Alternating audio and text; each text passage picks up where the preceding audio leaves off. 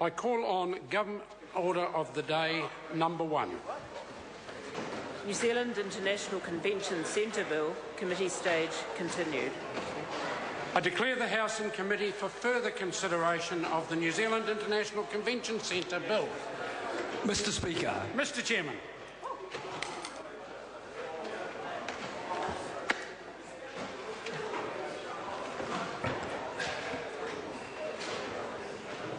Good afternoon, honourable members. The House is in committee. Kia ora tātou no reira te whare, inga iwi, inga rio, inga hawe wha, tēnā koutou, tēnā koutou, tēnā koutou katoa. Kei te pai. Now, honourable members, the House is in committee for further consideration of the New Zealand International Convention Centre Bill. And when we were last considering the bill last evening in committee, we had reached the vote on Schedule 1. This is what I have in front of me. That's not correct. The question is that Schedule 1 stand part. All those in favour, please say aye. To the contrary, no. Party vote has been called for. Party vote. Personal vote has been called for. This, can I just advise me that this one here is just a procedural matter? It's not a substantive vote. Point of order, sir. Can I point of order, the honourable member Materia Ture. Thank you, Mr. Speaker. I just want to seek clarification on that.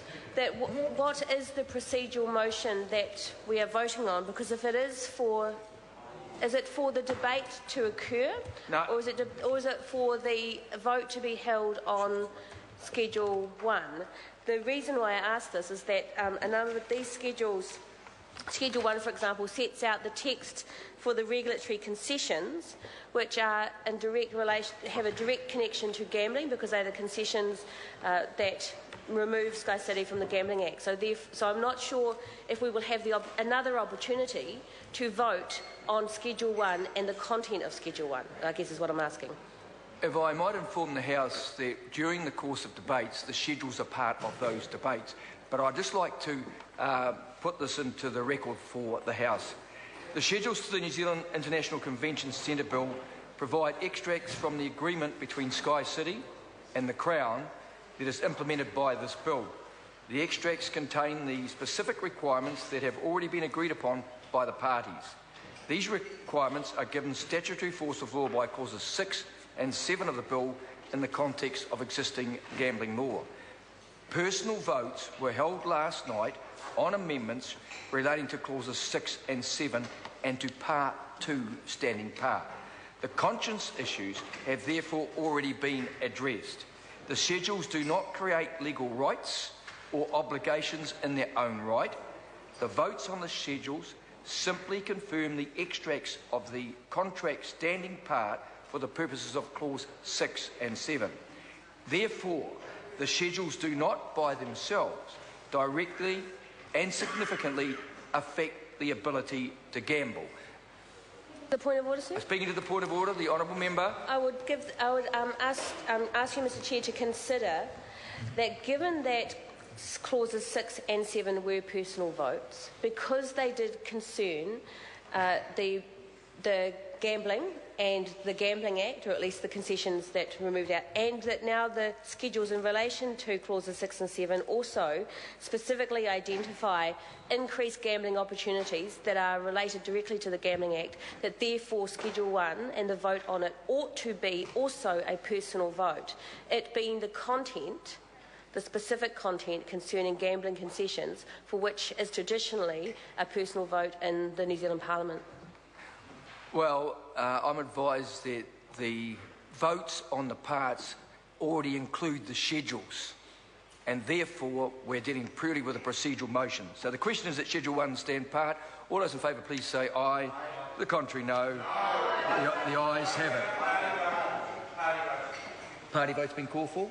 Clerk will therefore conduct a party vote. Thank you. New Zealand National. 59 votes in favour. New Zealand Labour. 33 votes opposed.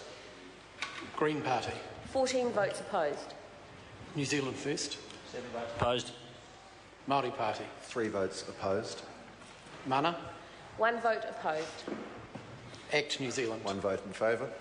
United Future. 1 in favour. Brendan Horan. 1 vote opposed.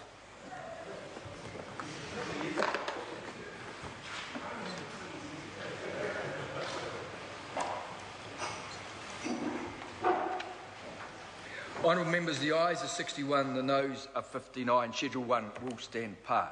The question now is that Schedule 2 stand part. All those in favour, please say aye. To the contrary, no. The ayes have it. Party vote has been called for. The clerk will please conduct a party vote. Thank you. New Zealand National. 59 votes in favour. New Zealand Labour. 33 votes opposed.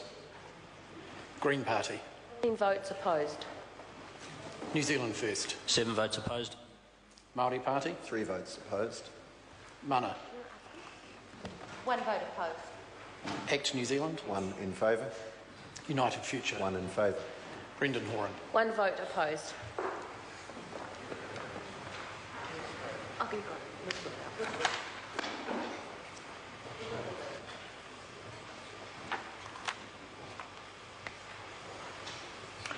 Honourable members, the ayes are 61, the noes are 59. Schedule 2 will stand part. The question now is that Schedule 3 stand part. All those in favour, please say aye. To the contrary, no. The ayes have it. Party vote called for. The clerk will please, well, in that case, the clerk will therefore carry out a party vote. Thank you. New Zealand National. 59 votes in favour. New Zealand Labour. 33 votes opposed. Green Party. 14 votes opposed. New Zealand First. 7 votes opposed. Māori Party. 3 votes opposed. Mana. 1 vote opposed. ACT New Zealand. 1 vote in favour. United Future. 1 in favour. Brendan Horan. 1 vote opposed.